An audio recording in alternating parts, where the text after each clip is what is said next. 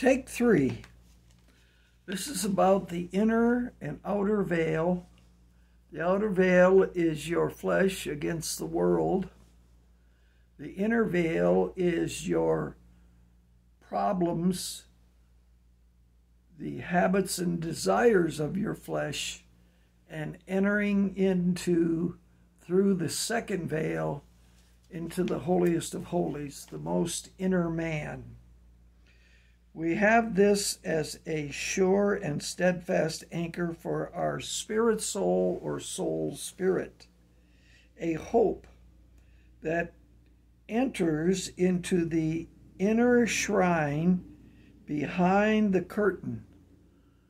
The first and the second veils, the curtain that represents the flesh, where Lord Jesus has gone as a forerunner, showing us that you can overcome the desires of your flesh and live holy in peace.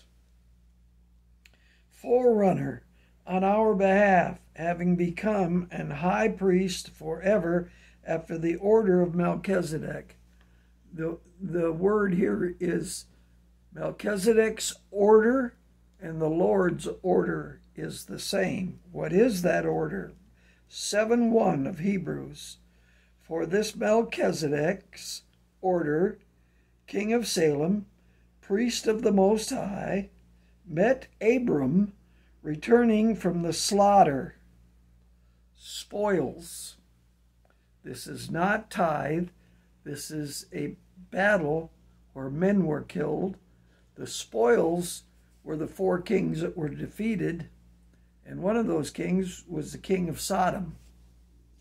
I read on. Abram returned from the slaughter with the spoils of the kings plural, that lost, and blessed him. Melchizedek blessed Abraham. The lesser is blessed by the greater.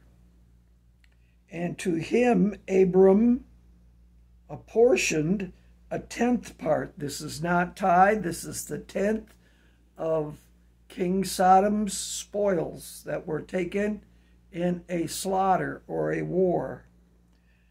A 10th part of everything, the spoils, the slaughter, is first.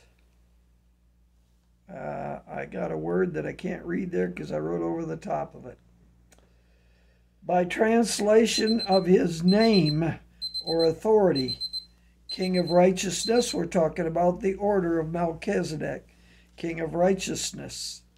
And then he is the King of Salem, which could have been Jerusalem. Salem, Zion, Zion, Salem. That is King of Peace, speaking of Melchizedek. He is without father or mother or genealogy and has neither beginning of days or end of life. Talking of Melchizedek. But a similarity or a semblance resembles the Son of God. He contains a priest. He continues a priest forever. And the Lord Jesus Christ has become the great high priest forever out of the tribe of Judah. And when there's a change in the priesthood from the one great high priest from the tribe of Judah, there is a change or a necessity of change in the law of Moses. Moses appointed the Levitical priesthood, and the Levitical priesthood took tithe, which is a 10th, of crops grown in peacetime for bread, lambs for meat, fruit, grapes, figs, olives, food on God's table to feed the priesthood.